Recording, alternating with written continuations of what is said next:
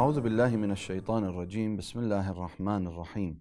وأفضل الصلاة والتسليم على المبعوث رحمة للعالمين أبي القاسم المصطفى محمد وعلى آل بيته الطيبين الطاهرين الذين أذهب الله عنهم الرجس وطهرهم تطهيرا، واللعنة الدائمة على أعدائهم أجمعين من الآن إلى قيام يوم الدين. قال الله تعالى في كتابه الكريم وقوله الحق. Allah subhanahu wa ta'ala states in the Holy Quran, and what He states is the truth. In the chapter of Al-Baqarah, chapter 2, verses 1 and 2. Alif Lam Mim, ذَلِكَ الْكِتَابُ لَا رَيْبَ فِيهِ هُدًى لِلْمُتَّقِينَ. Allah subhanahu wa ta'ala states in these two blessed verses, He says, Alif Lam Mim, that book in which there is no doubt, a guidance or a guide to the pious. صدق الله العلي العظيم. آمنا بالله. Brothers and sisters, Assalamu alaikum wa rahmatullahi wa barakatuh. Now, after finishing the discourse that we went through in the past few episodes, it now becomes important for us to answer an important question.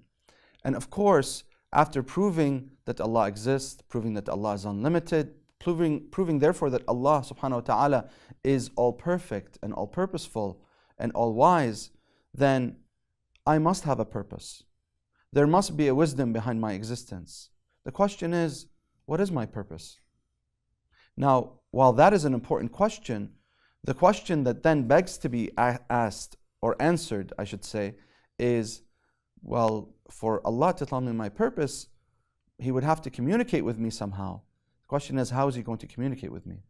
Now, today, inshallah, what we'll do is we'll try to figure out what it is or how it is that Allah subhanahu wa ta'ala communicates with me. And for those who claim that they have messages that are truly divine, then we need to take a look at them and figure out whether truly they are the message of Allah or not. And then finally, we'll take a look at certain characteristics that this message must have in order for us to determine whether truly this is the message of God or not. And then once we determine which message is the message of Allah, then and only then should we follow that message. So to get started, I like to start with a simple intellectual discourse. So the idea of communicating with one another is an idea that is not foreign to us at all. Actually, we know that if our parents were to punish us without telling us what the rules of the house are, we would consider that to be cruel and undue punishment, right?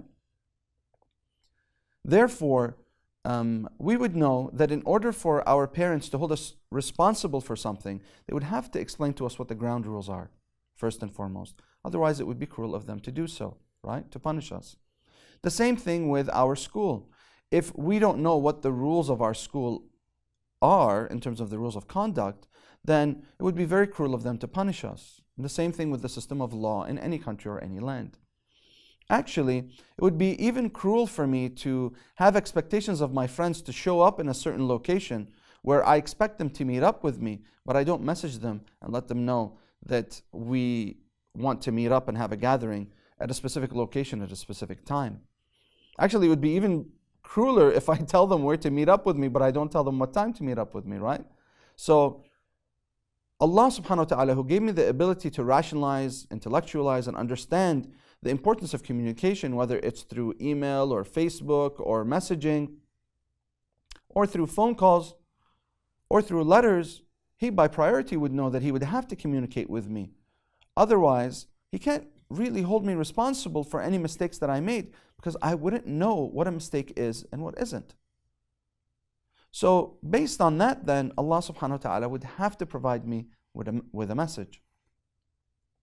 So the question is now that I know that He would have to provide me with a message, because He is the all-perfect, all-knowing, He would know that He would need to communicate with me. The question is, how do I know which message is His? How do I know who is imposing a false message on me and who isn't? The answer to that is actually quite simple. All we have to do is go back to that first episode where we proved that Allah subhanahu wa ta'ala exists, and then we proved that He's unlimited. And we said because He's unlimited, then He is all-purposeful, He is all-knowing, He is all-wise, and He is flawless, right? We also proved that He is consistent. How so? because we said that because He's unlimited, He's unchanging.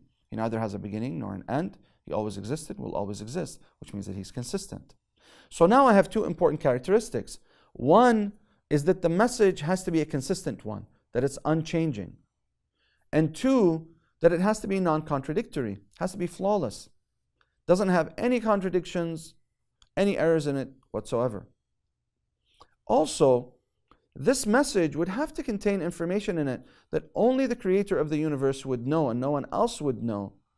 Meaning, when it comes to the creation of the universe and certain information, scientific or otherwise, that no one else would be able to know unless they were the Creator of the universe itself.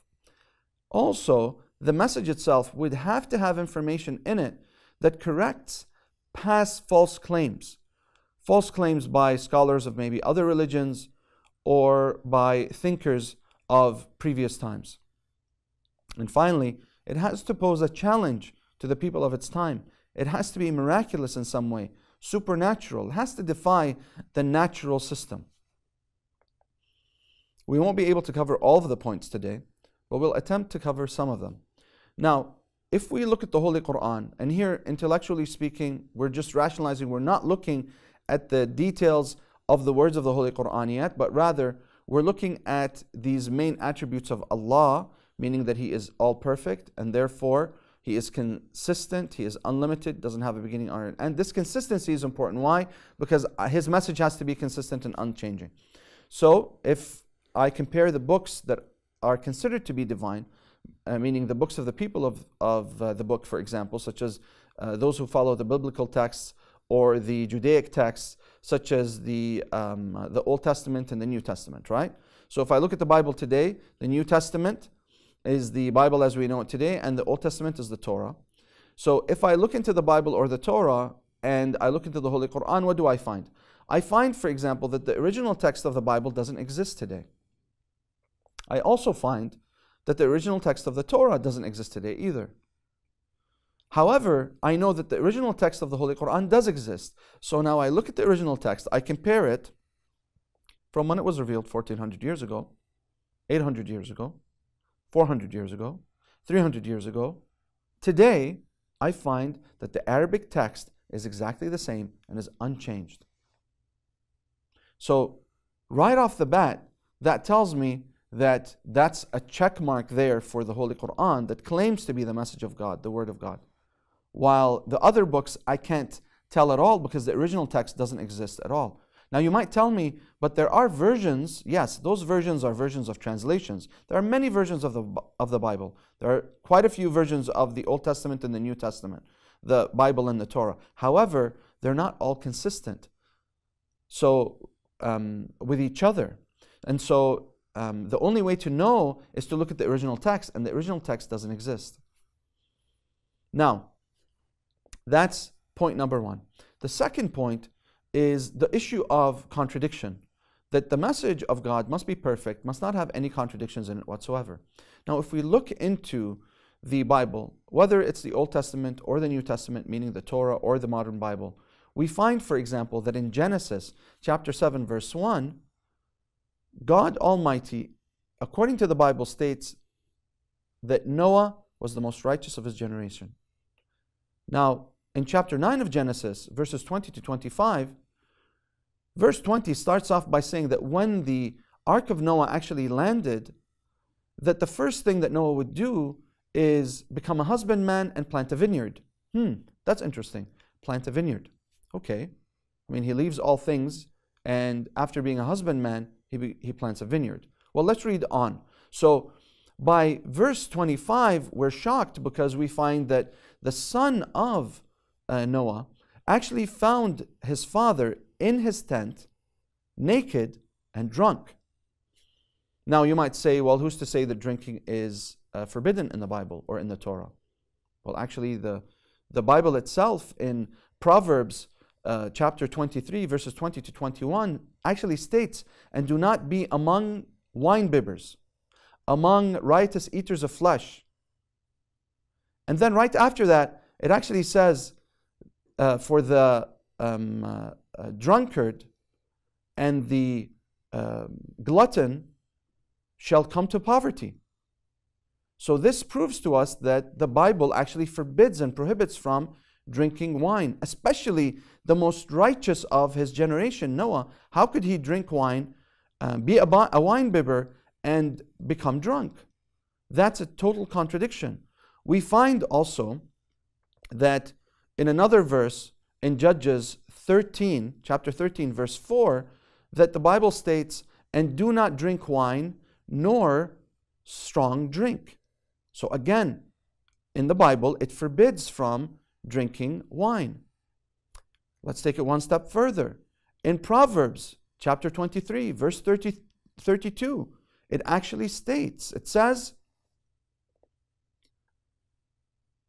in Proverbs chapter 23, verse 32, it actually states that wine, describing wine, it says, "It biteth like a serpent and stingeth like an adder." So how is it that the most righteous of his generation could partake in something that God forbids? So you find that this is a contradiction. Now why and how could this happen? Now this happens because we know, though the Bible, the Torah, they consist of elements in them that are obviously commands from God, there are other elements in them that are obviously additions or changes. Now the problem is in these additions or changes, because if part of the book has additions or changes, this is problematic, which means that it is not the true message of God in its entirety. Now if you go talk to priests today and ask them, who is it that actually authored the Bible? They'll tell you, we don't know. Most of the Bible was authored by unknown authors. And academicians, those who are biblical scholars, also will tell you the same thing. So this is also problematic, which means that they don't even know who the authors are, but they know that they were human. They know they weren't in the time of Jesus, and therefore they didn't receive the revelation directly from Jesus himself. This is most Gospels, meaning most books of the Bible. This is problematic also. However, if we look at the Holy Quran, we find that in it there are no contradictions whatsoever. Not a single contradiction. So, again, we can say that the Quran gets another check mark, while the Bible and the Torah, unfortunately today, what we have in our hands is not in its entirety the message of God, that it does have additions to it and changes. Now, having said that, the next thing that we need to look at is the third point, and that's that the message itself should have elements in it, important information in it, that uncovers certain realities about the universe that no one else would know except for the creator of the universe himself. Now, when we look into the Quran from 1400 years ago, what we find, for example, in the chapter of An-Naba, chapter 78, verse 6, we find that Allah says, وَجَعَلْنَا الْأَرْضَ مِهَادًا, and we made the earth a swaddle, or we made it swaddled. Now, Galileo in the 16th century was persecuted for claiming that the earth is spherical, that it's three-dimensional. However, 1400 years ago, we find that the Holy Quran, during a time where there were no tools of measure, like in Galileo's time or like in our times, where we could prove that the earth is actually spherical, we find that 1400 years ago the Quran not only stated that the earth is three-dimensional, but mentions that it has a swaddle. Today, in modern times, not too far ago, only in recent times, was it discovered that the earth actually has a magnetosphere around it. And I believe that was around in the 50s that this information was uncovered. And that's only because today we have technology that has allowed us to uncover this reality. So this magnetosphere is like a swaddle, just as a swaddle protects a baby from the elements in the atmosphere and the cold and so forth. The magnetosphere actually protects the earth from sunbursts, from asteroids, and the like. Now, there are other truths about the universe within the Holy Quran that we will mention next episode, as we're out of time. So make sure that you tune into the next episode so that you can find out about other realities that are in the Holy Quran. I ask that Allah subhanahu wa ta'ala brightens our path with the knowledge of Ahlul Bayt. And the last of our dua is Alhamdulillahi Rabbil Alameen. And until next episode, Assalamu alaikum wa rahmatullahi wa barakatuh.